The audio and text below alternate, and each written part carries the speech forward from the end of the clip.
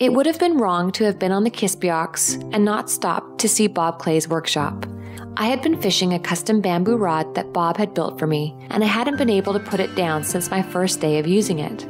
My name is Bob Clay, and I live in the Kispiox Valley. I've been here since 1977.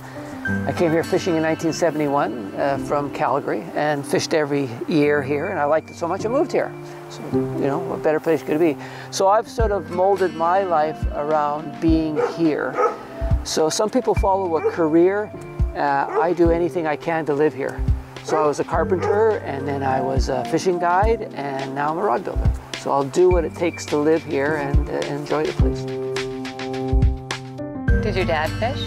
No, my dad didn't fish, but my fishing mentor was an English guy. His name was Harry Honer, and he ran the fishing department at Woodward's. Oh, okay. And Woodward's used to be closed on Mondays. So every Monday, because his wife had to have the car to go to work, and I had a car, we'd go fishing every week. So I learned to fly fish from him. You've got 4 children, and they are all outdoors people. Right. And 3 of them are avid steelhead anglers. Right. And they're incredibly talented. So when you moved out here, did you ever envision that you'd have this beautiful family? No. Is it just the best blessing? It just happens, you know, like if you pursue what you like in life, then things happen, eh? Right. Right.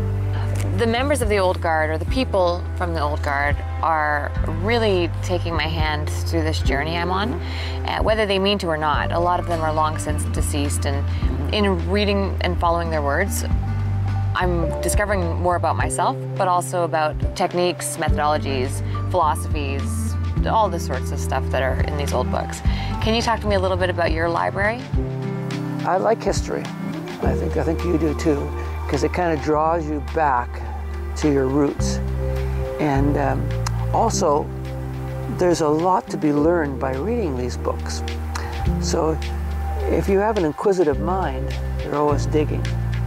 So that's one of the aspects. But isn't it neat sometimes just to read somebody's account, like Autumn on the Spey or something, of them fishing the Spey River at a certain time period? And I go, wow, that must have been really neat back then, right?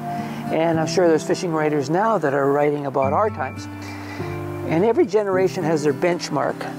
So it'd be nice if you can get all those benchmarks and you can read the history as it goes along.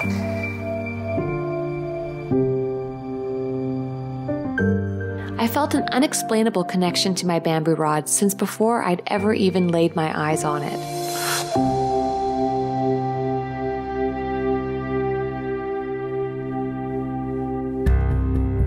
Just knowing that somewhere, somebody else was custom designing and building a tool for me to have for the rest of my life was enough to forge a unique kind of bond with Bob, whether he knew it or not.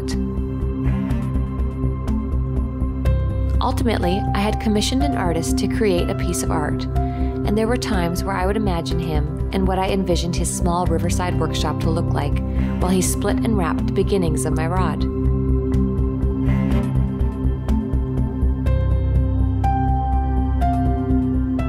Haig Brown, how influential do you think he was? I mean, to me, he is the reason steelheading was popularized in the 30s. Yeah. He's a huge part of my book. He is the core of my book. Right. What he bought, he was a writer first, a fisherman second. And the way he described fishing has never been done, you know, before or after. So he could really write about the experience. When you read him, he takes you there, whether it's trout fishing or steelhead fishing. It really didn't matter. He wasn't a steelheader, as you know, as we have today. He was a fisherman and a writer and a romantic. He was, and that I think is why I enjoy his books so much. So when you read his books, I've never read any books that are so good. Even you read his non-fishing books, Measure of the Year. Oh, I haven't read that. Oh, it's a wonderful book. It's about his life as you know, a guy working there, milking a cow, raising his family, living on the banks of the river. And it's a great book. And you're still there alongside him. Right, yeah, yeah.